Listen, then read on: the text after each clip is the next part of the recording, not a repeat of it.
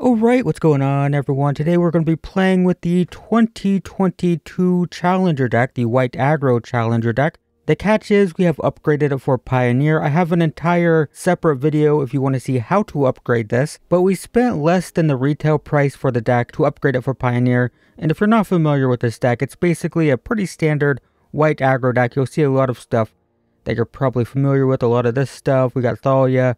We've got Luminarch Aspirant, we've got Skyclave Apparition, but what's unique about this deck is we care about casting 2 spells per turn. If we cast 2 spells, we get a +1/+1 counter here. If we cast 2 spells, we get a 1/1 flyer here. So our deck is tuned to try to cast multiple spells per turn. By activating this to find more cards, we have Welcoming Vampire to find more cards. We have a symbol to players, and yeah, that's basically it. It's just a White Aggro deck that's caring about drawing and casting twice per turn. I think we'll play a couple best of 1 matches first, and then we'll play best of 3 so you can see the sideboard in action. Also, technically we're playing Explorer, right?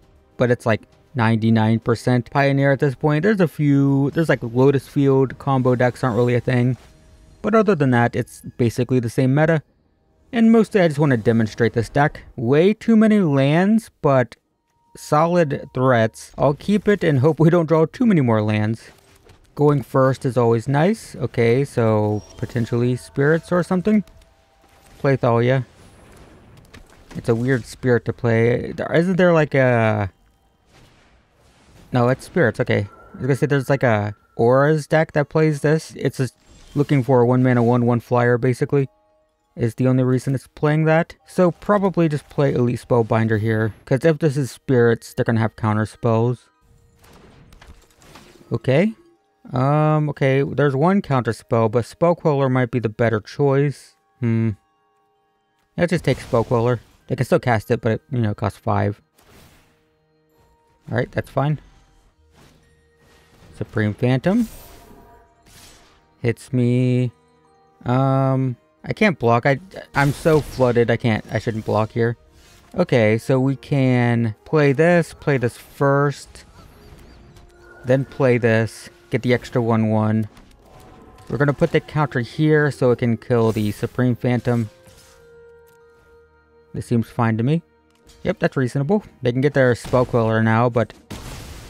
at this point, we're probably just making 1/1s because we're so flooded. Curious Obsession, sure. They still attack me, interesting. Alright, take 4. Oh, this still costs 5 even if these...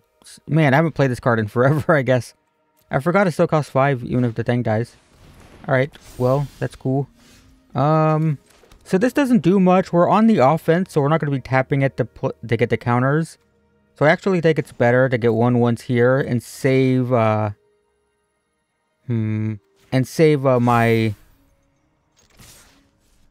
my spell so I can double spell with Clarion Spirit to get another 1/1.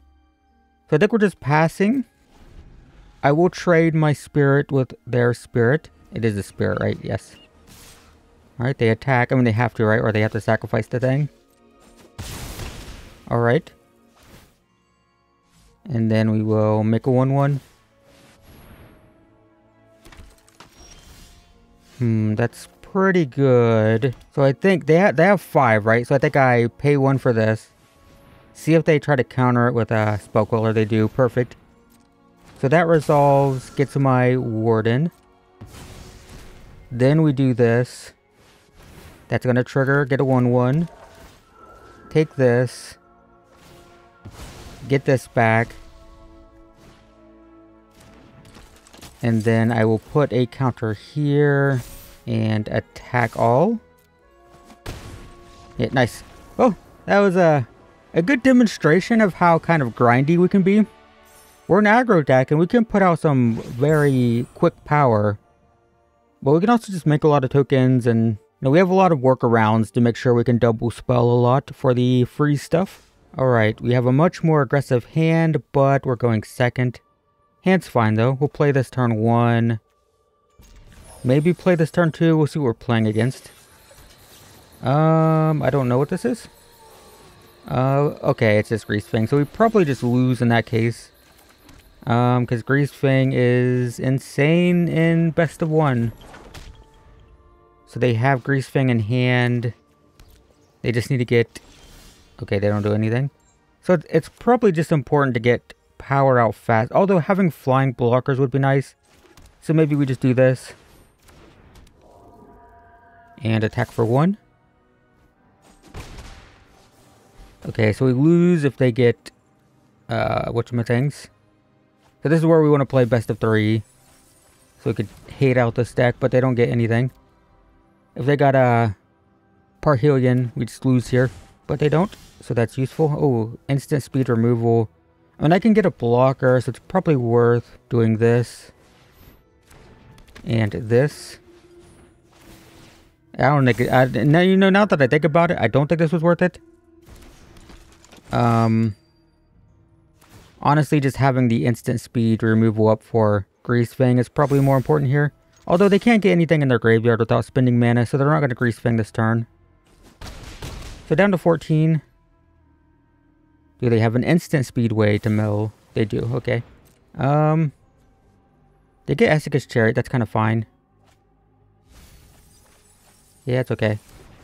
So they can play Grease Fang, get Essica's Chariot. Yep. Sure. Okay, so they could get Parhelion here. Okay, they do. Alright, I lose. I should have just held up Fateful Absence. So now we'll go to best of 3, where we don't have to deal with this crap. I complained about this deck a lot in best of 1. It's shocking to me that that deck is still legal in best of 1. But, it's still there. I don't know. But in best of 3, they win game 1 every time, and then we just hate out their graveyard, and then the deck can't win at all. That's why best of 3 is so important. I know, I assume most people watching this are paper players, right? Because it's an upgraded version of a paper deck. But, you know, if you're an arena player watching this, this is why best of 3 is so important. Also, going second is less punishing, because we're going to be playing from behind this game, but we will get to go first next game if we lose, which is nice. Tap land, love to see it. We'll play Recruitment Officer. Definitely would have just played this. This is great at protecting stuff if you draw it late, but if it's in your opening hand, it's totally fine to just play this turn 1 as a 2-power attacker, because we're an aggro deck, right? That kind of sucks. It's a good blocker. By good blocker, I mean it has 1 power, which is a good enough blocker against us. That's pretty good. What deck are we playing against? Obosh tells me it's like some sort of weird combo-y type of thing. I think we're just attacking. They can trade. It's fine. And I think we're playing Clarion Spirit this turn. And then we'll play Thalia, Dauntless Bodyguard next turn. Fatal Push, that sucks. Thoughtseize, that also sucks. Probably takes Thalia, I would assume. Yep. Reasonable. Alright, Clarion Spirit, that's pretty good. So we can play this. They just have a colorless land up, so it's fine. We don't have to worry about, like, removal or anything. Protect this. Alright, pass the turn. Got 2 removal spells in hand. 5 damage on the battlefield. If we draw another land, we can start animating the Faceless Haven, which is another 4 damage. Foulmire Knight. What a weird deck. What a strange deck. They get a colorless land, though. So they can't play that as a blocker, which I'm fine with. That would be so cool if I had a 1-drop. We're definitely going to play it second main phase. Attack for 5. What are the chances this deck is playing a board sweeper? We've seen a lot of creatures.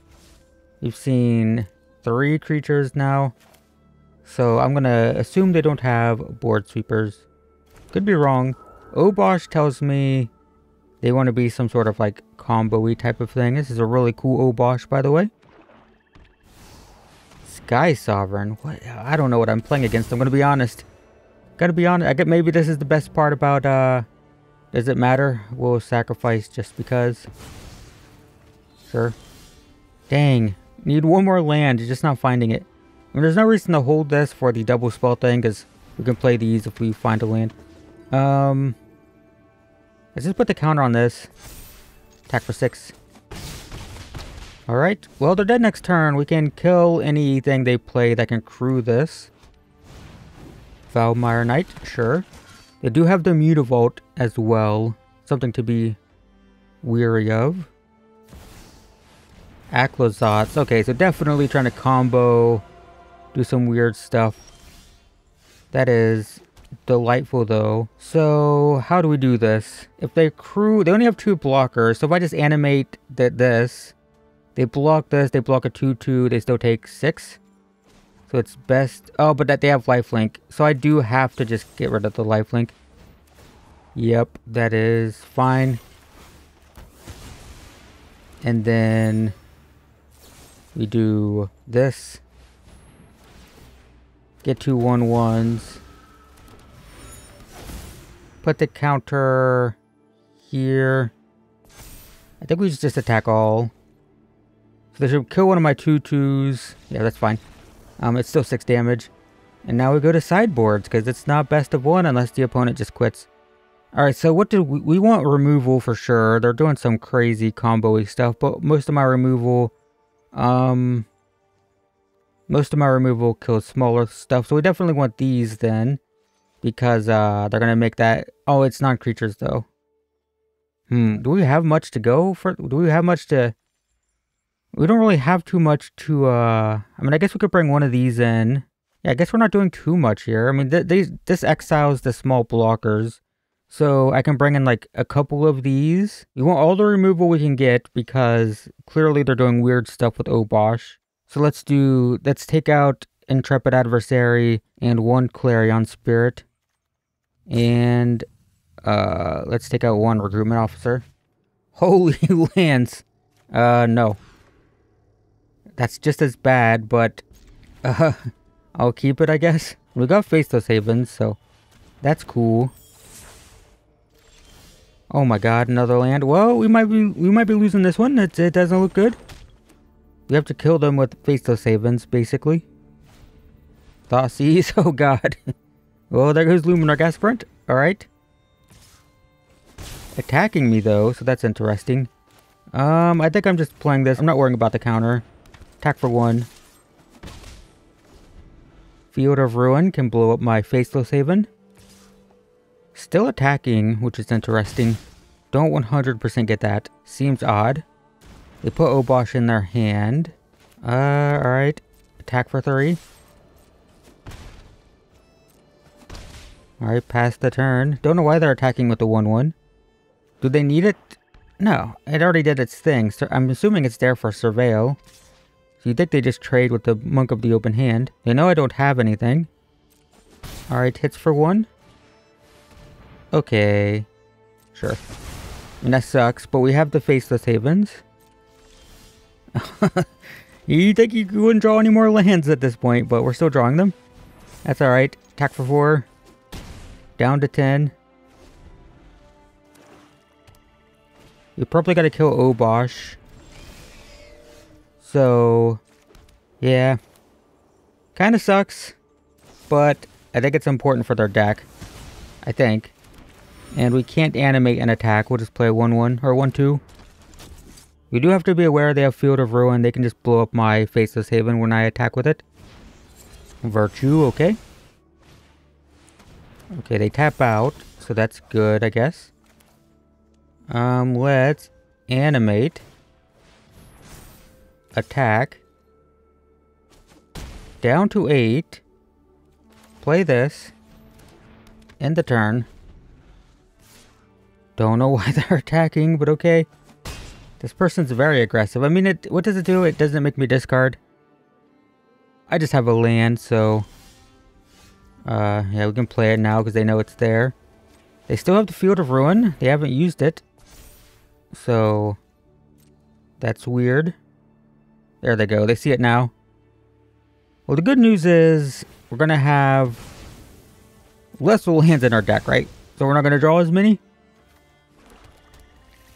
Alright, attack for 2. Down to 6. Play this. Sure. Goes to 5. Draws a card. Murderous Rider. And it's pretty good with the lifelink. There's no way. Alright, more lands. Let's just animate this. Go to combat. Attack for 4. I guess I could have... No, I couldn't have. It doesn't matter. I could have played this first and then activated recruitment officer here in response. Yeah, it's too late now. Alright, get this. And we still can, I guess. No reason to do it now, right? Because they can make me discard whatever I get here. Foulmire Knight. So many lands have we seen? 3, 6, 7, 8, 9 out of 16 cards. It's pretty bad. Alright, let's activate this. Skyclave Apparition's cool. Probably Spellbinder though, so we can attack. They're at 4. So let's play this. Let's take a look at their hand. 2 Thoughtseizes. Alright, we will take 1 and make it cost a little bit more. I'm not going to play the land. Maybe we can draw that Thoughtseize out. Nope, don't want to attack. We can activate Recruitment Officer, end of their turn. We kept this card in our hand. That sucks. So we can't attack with Spellbinder now. Anything I can do in response? No. We want to activate this end of turn so they can't use Thoughtseize to get the card. Alright. Activate this. Another Spellbinder. Doesn't do as much now, but it doesn't do basically anything. I guess we'll take the Apparition. Oh my god, it's more land. That is quite incredible. So probably play this, take the Death Touch blocker, I think. I just don't want to deal with that. And if they use Sky Sovereign to kill it, they just get a 1/1. And I guess that's fine. Technically, I could activate this, get a 1-drop. I'd rather do it at end of turn. I'm looking for the sideboard card we put in that can destroy artifacts. The Cathar thing. Cathar Commando, right? Sure. Surveils. Foulmire Knight into the graveyard. Makes a 3/3. They definitely need to be careful about attacking because, you know, I could kill them on the backswing. Sure. They attack all out. They're just attacking for 6. Okay. Never mind then. Yep. Alright, take 6. We might be losing this one. I'm new got giga flooded. Alright, we'll activate this. Welcoming Vampire. Sure. So we can play this. Play this. Draw. We'll protect the Vampire. It's another land, alright. Well, no attacks in the turn. So we can block the Sky Sovereign. Give this indestructible. Yep. Alright. Okay. So we definitely need a blocker here, right? Alright, so we'll sacrifice this. Give this indestructible. Okay. So I think I'm dead here, right? I can block here. I have 6 I can't block. No, I have 8 I can't block. So even if I block the highest that I can. Oh, that's not attacking? Oh, so I can live then? I take 3, 6, 7? I don't know how I win. Alright, we lose just barely. I wish I could see how far there's only one copy of the adversary.